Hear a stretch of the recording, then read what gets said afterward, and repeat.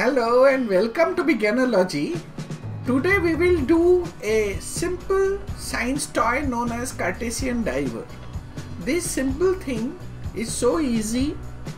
It helps us to understand how submarine works. We need a dropping bottle, a small dropping bottle, a nut which can fit on this,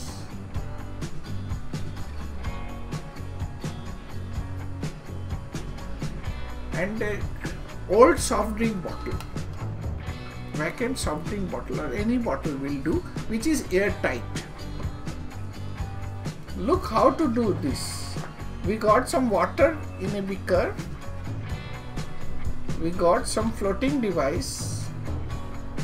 Here, if we don't put the weight, the nut, it will keep on floating. So to make it a little weight, we put the nut. Still it's not going down inside out.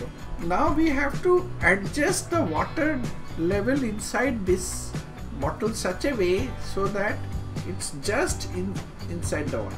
So I'm just remove the air from the bottle and check whether it's going down or not. Still it's floating above water. So we need to make it in water. So we have to remove more air.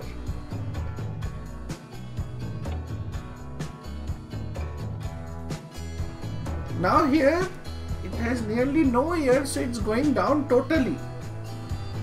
That should not happen, so I'm taking it out. Now I am removing few drops of water.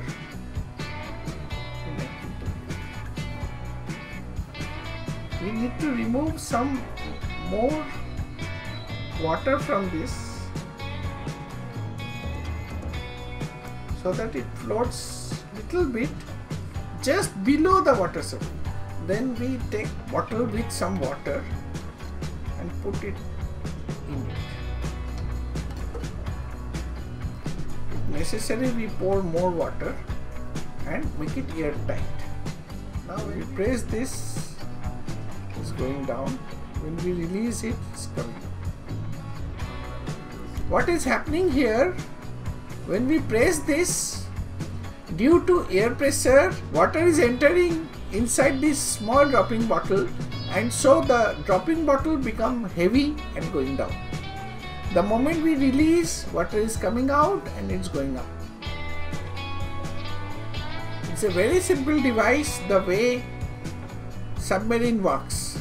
They have a ballast tank where when they fill up water, they go down.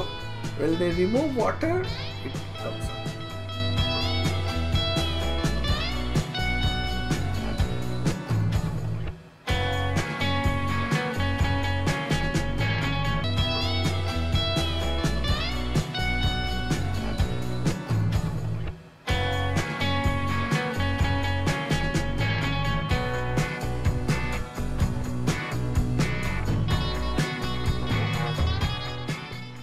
I hope you enjoyed it.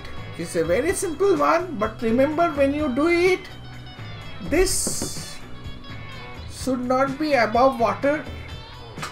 This should be below the water surface. Try it. Any floating device with any weight will do. Even person has dropper and a little weight. So anything will do. So I hope you enjoyed the show. Please keep watching and please subscribe.